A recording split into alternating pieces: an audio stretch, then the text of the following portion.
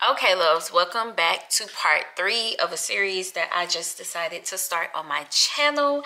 If you are unfamiliar with part 1 and part 2, I will have them linked down below for you, and or I will have them linked in the cards above. So all you gotta do is click on the little video.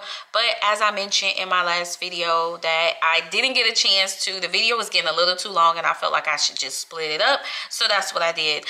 In this video, we are going to be recapping Paycheck 1 for October and showing you all how I would fill out the actual side of the budget within the dollar notebook that we decided to do in the last video. Now, before we go any further, if you are new to my channel, welcome, welcome, welcome. Thank you so much for clicking on this video, giving my videos a chance. Hopefully by the end of this video, you decide to subscribe so that you can see all of the other things that I do over here on my budgeting channel. If you are not new, you want my other book goodies, hey babies, do y'all like the consistency? Because I am feeling it. Once I get back into my zone, I feel really, really good about it. And I'm so sorry for leaving y'all the way that I be leaving y'all like on red. I be ghosting y'all and I'm so sorry for that. But I'm back. I got more time and I want to start taking better care of the time, or taking more advantage of the time that I do have. So let's just get into this so that video is not extremely long, because this process is super, super quick. One thing I will point out, when I was closing out the last video in part 2, I did notice that I went ahead and showed you all what I would do at the very end. So once we get there, if I don't mention it, it's because I mentioned it in the last video, but we will talk about this remaining balance specifically in this video. So let's just get into it. All right.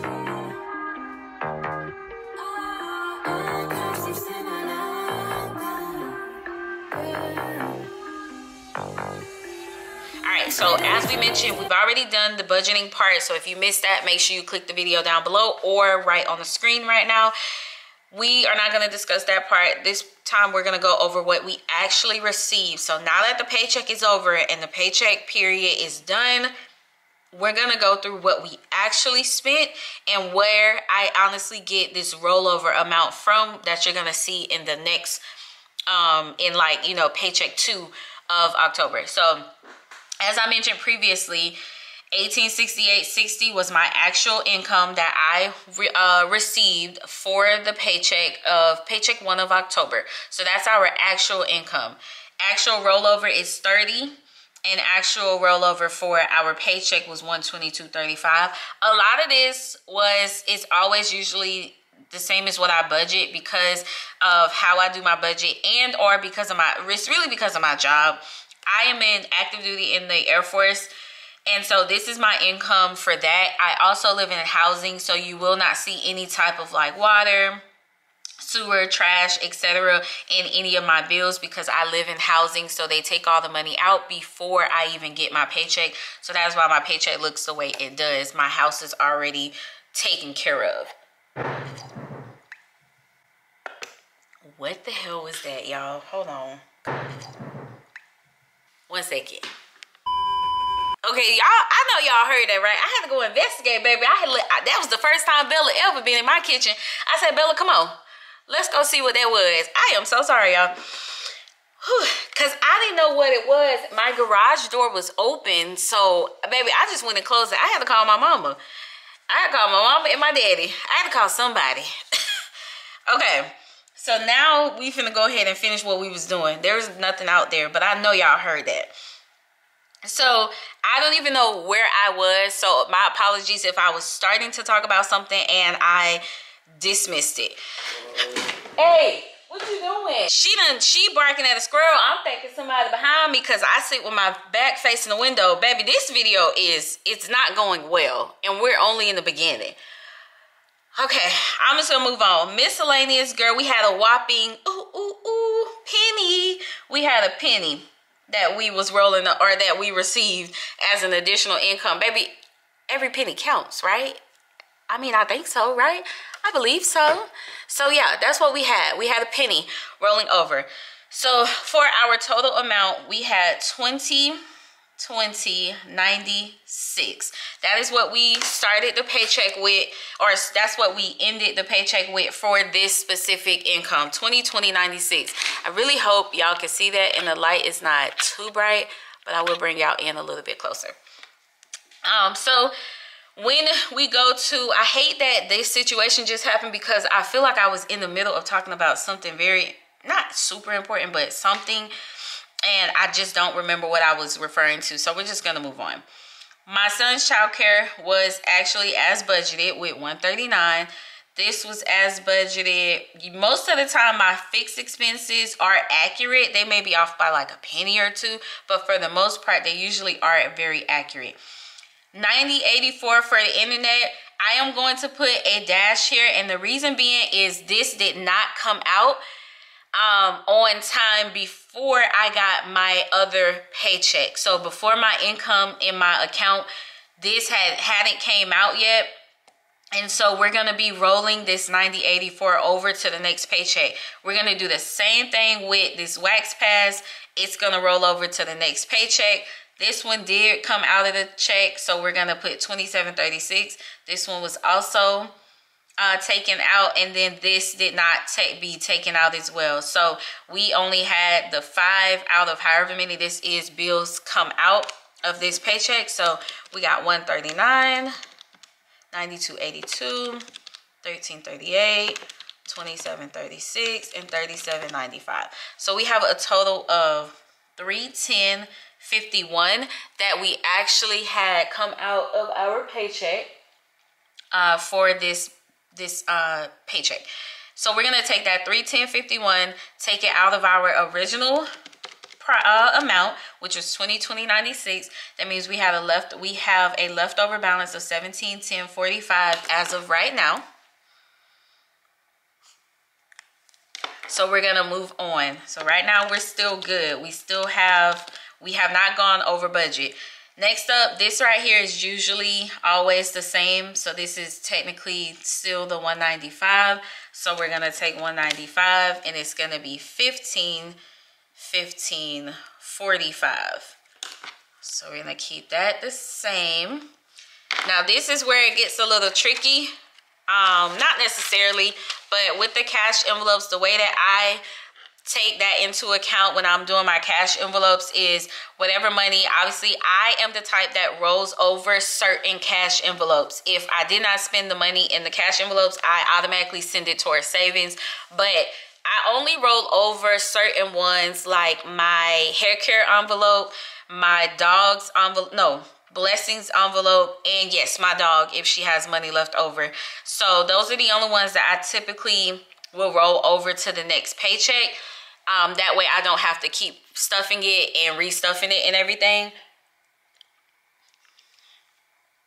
So I rolled that over. So we started with $665. For this specific paycheck, we only spent $600. Well, I can't say only spent because we spent, that's a lot. $615 is what we actually spent. Therefore, when we take from the $15.45, we have $900.45 left over. $945. That's our leftover amount. So that means I did not spend $50 of the $615. So when you all see the next paycheck, you'll see that our rollover for cash envelopes was $50. After we do that, sinking funds usually never changes unless I added money to it, but for the most part it's always the same. And so we took $592 from $945. We had a rollover amount, or a leftover balance of $308.45. So this is our final, and I'm gonna make like a big box around it. This is our final dollar amount of what we had left over at the end of the paycheck. This includes the bills that we did not take and that we did not spend, such as the internet. So when we go to our next paycheck, we need to remember $90.85 of that $308.45 needs to go towards that. Wax Pass is another amount, and the Disney credit card is another one. Also, we need to keep in mind that the $50, so if we total all this up, it should add up to that. So we got $90.84 plus $135 plus 25 is $250.84.